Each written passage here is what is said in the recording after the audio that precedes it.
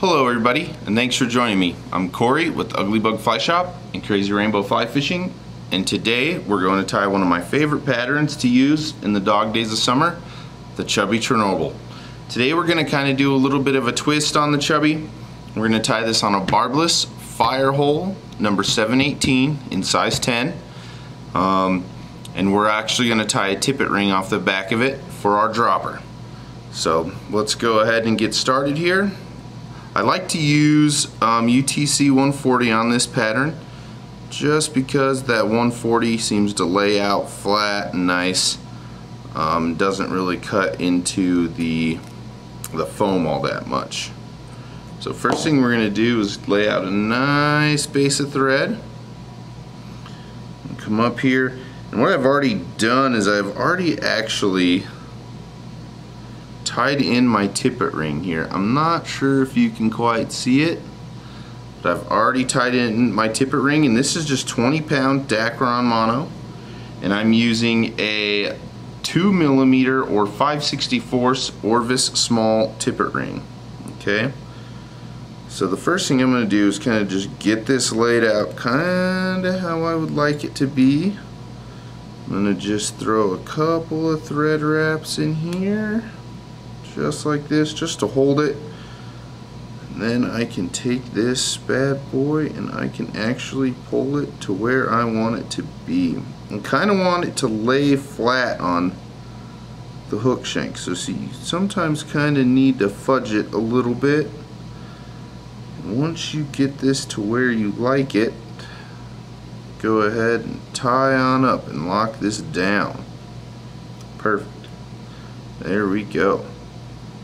Love it. Okay, so I'm going to kind of trim a little bit of this one out of my way here, and then I'm actually going to take this one and I'm going to loop this one back through the eye of the hook, come back, and all that's going to do for me is just give me some holding power there with this mono, or with this Dacron. Just something.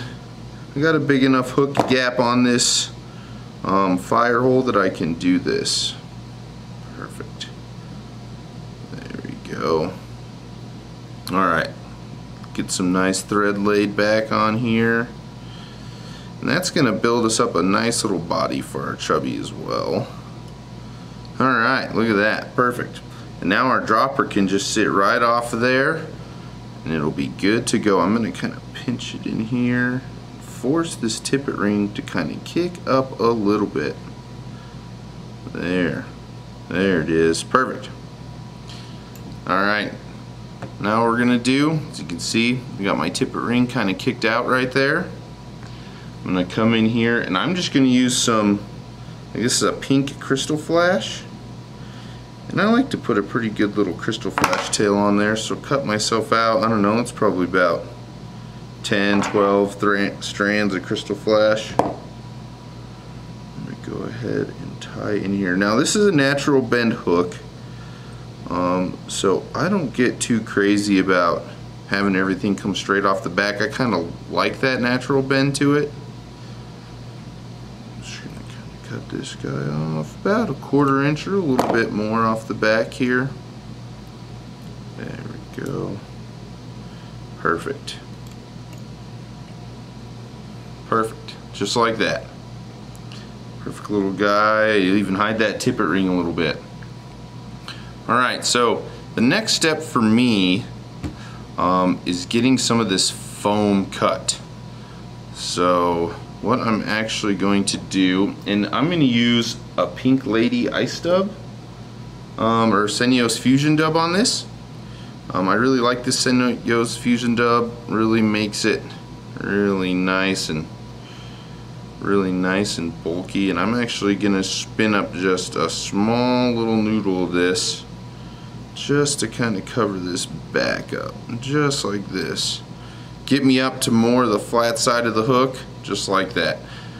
Okay, so I'm going to show you guys also how I like to cut my foam for these chubbies. Something simple and easy, gives you nice straight cuts. So I'm gonna go ahead and cut over and show you guys how to do that. Alright guys, so here's what I like to do to cut my foam. I get one of these nice little T-squares, little clear T-squares that you can get. I think I actually got this one from Hobby Lobby. And I actually use just a nice, sharp X-Acto knife. And what I do is use that T-square to really keep things nice and even across the entire plane here. And then I usually go 1/4 inch, sometimes you can go a little bit less. It's all kind of preference to you. And then we're just going to come in here and cut a nice piece of this foam. And this foam cuts nice and perfect. Look at that. Nice edges, looks great, easy enough. Alright guys, welcome back. Now we got our nice cut piece of foam, about 1/4 inch thick or so. I'm actually going to take it and make sure the one end is nice and square. I'm going to take it and I'm going to cut an angle right in the back of it, just like this, okay? Just kind of nice little angle cut in there. I'm going to kind of come in here and get my, how far I want to go. You want to cut this further than you think, that way you have room in the front once you get up there to trim it. Once I kind of get it in here where I want it, I'm going to go ahead and lock this foam down. Now when I lock this down, I always do a couple of nice light wraps and then I'll cinch a couple down on there.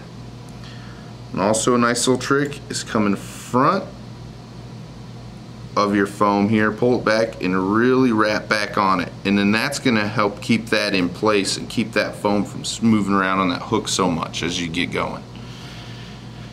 Okay, so now what I like to tie in here is my my McFlyer on here. I kind of like to get it prepped and ready to go. I like to cut like a nice little piece of McFlyer on. It's my favorite material to use for these wings. And then I just go ahead and take my brush and I just brush this nice piece out, nice and fluffy. Perfect. There we go. Now that we got that all set, I am going to go ahead and get that sucker tied right in here. So what we're gonna do is I just lay it down half. I waste a lot of this McFlyer on. That's just something that I do. Get this in there, nice few thread wraps. Now what I like to do is come back here, fold it back. You kind of got to work at it sometimes, but you can eventually grab it, get it, fold it back and tie over. There it is. Tie right over the top of it. And what that does is force this backwards, just like that. And then it also opens up a nice little thread base for you in here for your legs. Now this won't be a final trim, but I'll just come in here and kind of cut it off, kind of keep some of that out of my way. Now, next step, go ahead and tie in our silly legs. Now the color I'm going kind of with a pink theme here, and the color I'm going with this is cotton candy in the silly legs. Boop. And I just like to kind of pinch those in here, give it a wrap or two right down the center, and you can kind of, once you get these in there, you can kind of grab these guys and force them where you want them to be.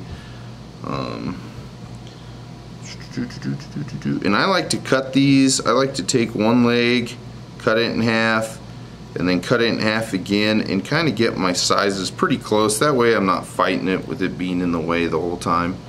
And then you can kind of come in here and you can kind of move these legs around to where you like them to be, just like that. Perfect.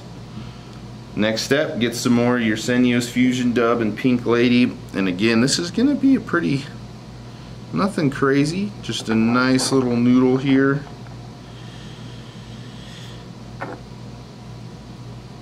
Just like that. Perfect. And then we're going to go ahead and wrap this guy. And as you guys, I'm sure, have noticed, I tie my chubbies a little bit differently than a lot of guys do. I like to tie my chubbies, so a lot of guys will wrap the entire body with dubbing first and then start laying everything down. I don't necessarily like to do that. I like to just go ahead and add my body as I go. One thing I really like about this hook, just kind of a side note, is the hook gap that you have on it. Great, nice big hook gap. A lot of times when you run into, especially with tying those bigger bodies on there like a lot of guys do, you start losing a lot of that hook gap. And for fish coming up and eating these things on the surface, as crazy as they do sometimes, and as excited as you get when you see it, that hook gap really helps with hooking up with fish. And I'm just going to go ahead and get this noodle on here, kind of pull this back. Going to go ahead and start tying this on. You have to do this a couple of times. Just getting some on here. Getting really excited though. It seems like our hopper season is starting to kind of come around here. Hopefully it's as good of a hopper season as we had last year on the North Platte. So spending a lot of time trying to get out at even in the evenings, check things out in the evenings. Always really fun. Try to catch some fish in the evenings on hoppers is a really good time here. Seems like most of our hopper fishing has been more productive really throughout the day, sometime, you know, starting around noon or so. And I like to wrap these really tight. I like to keep this pretty tight, so I do a lot of noodles and a lot of wrapping. This probably should do it. There we go. Perfect. Alright. Same thing here, we're just going to kind of pull this right on down. And you guys might think that I'm using a little bit pretty thick foam here.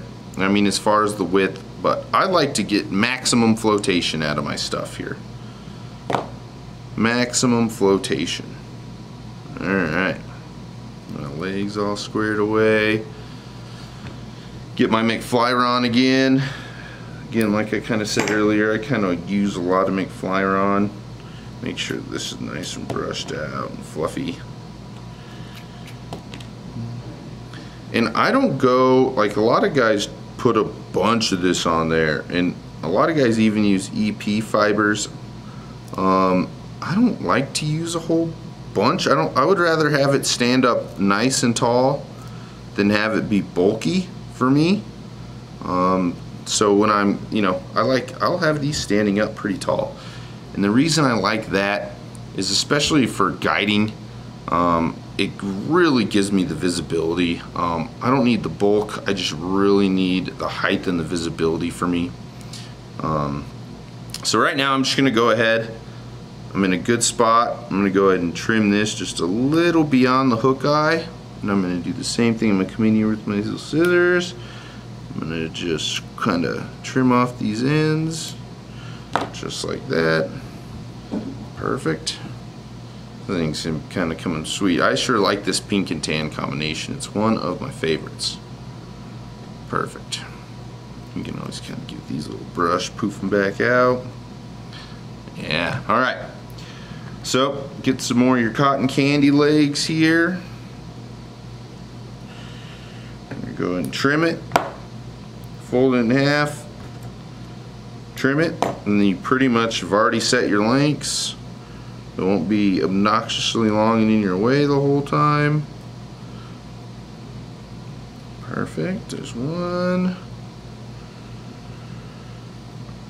Two. This one I need to kind of pull a little bit. There we go. Get it where I want it. There we go. Perfect. Yeah. Alright, get ourselves another little dubbing noodle here.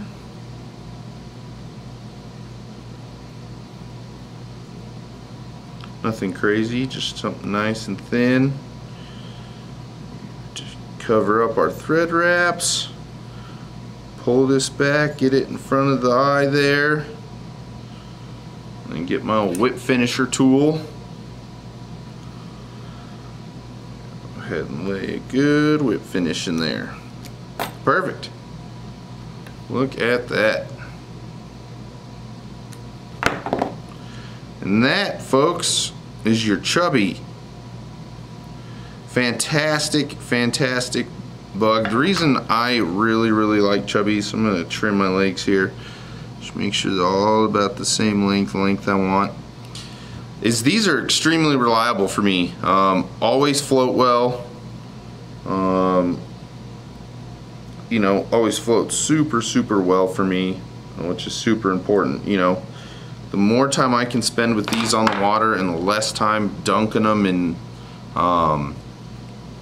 floating, the better for me. They're in the water longer. So I really enjoy these, and you can get as crazy as you want with these guys. You can add more fly-ron, you can make it bushy, you could change so many different colors on this guy. There's just unlimited possibilities with these Chubbies. I even like to tie the body with a little strip of foam and kind of stretch the foam and wrap it around the body instead of this laser yarn, or fusion dub, sorry.